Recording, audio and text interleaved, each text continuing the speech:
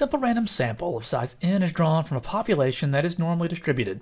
The sample mean x bar is found to be 105. Sample standard deviation of s is found to be 10.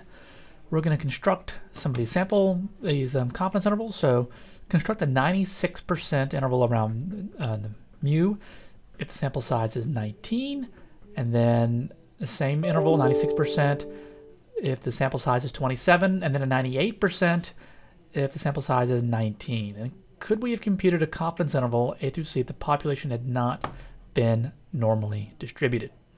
Okay. So we'll do this both on TI and on StatCrunch. So in the TI, press stat. This is, we're talking about means, so we're going to be looking at a t interval. So not a t-test. We'll do that later. T interval, number 8. So you have a choice here. It's either the data or stats. So if you have the raw data, you're going to select data. I did not put anything into list 1, did I? So it's got to be stats. And I'm given the summary statistics. So x bar, it says is 105. Standard deviation is said to be 10.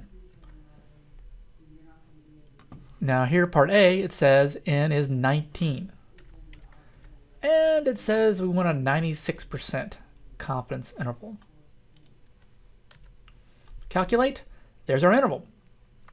So the lower bound, and we're going to round to 1 decimal place. So 99.9.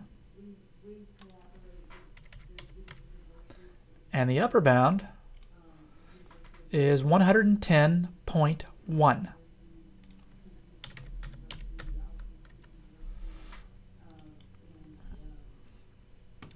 Construct a 96% confidence interval about mu if the sample size is 27. So the only thing that changed there was my sample size. So let's go back to test, go down to number 8, the t interval. Okay, so everything else stays the same, except now we're changing this n from 19 to 27. So we're increasing the sample size.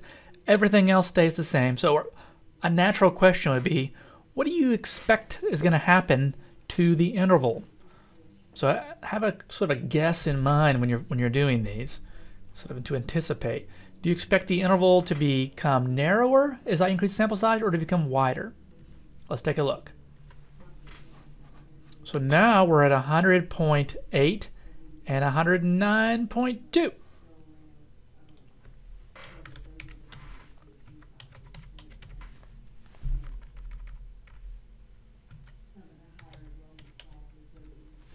So our interval actually became narrower as I increased the sample size, and we sort of should have expected that from all of our work we did with proportions earlier. So as the sample size increases, the margin of error decreases.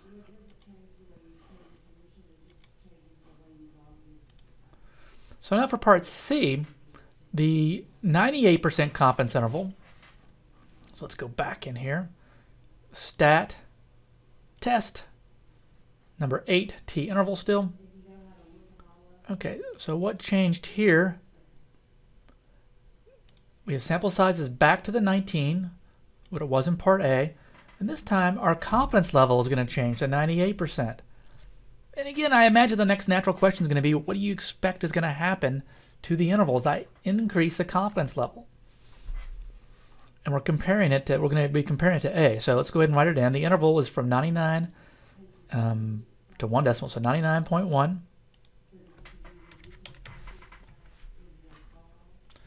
to 110.9.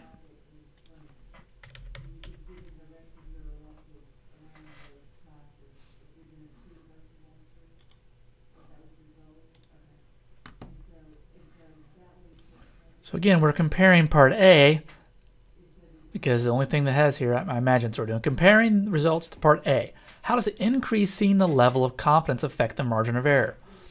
So we're looking at the width of the interval here. So if we go from 99.9 to 110.1, here's 99.1, 110.9. So what happened when we increased our interval? I mean, look at each of the upper and lower bounds. It got larger, right? 110.9 is a little bit larger than 110.1. 99.1 is a little lower than 99.9. So as the percent of confidence increases, the size of the interval also increases. Could we have computed the confidence interval in parts A through C if the population had not been normally distributed?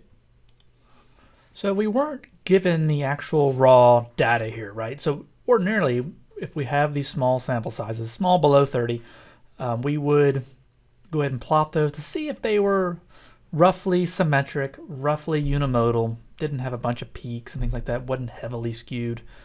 We don't. So at this point, all we need to say is the population would need to be normally distributed.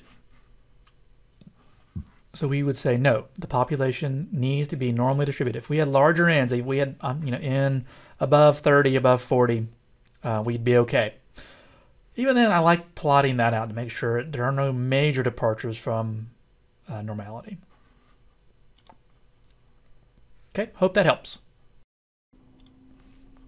In StatCrunch real quick, we can go to Stat, T-Stat, we have one sample, and we just have summary data. And then we just put all this in. So the sample mean, so I just put sample mean in 105, sample standard deviation of 10. We're just gonna do this first one, they're all done the same.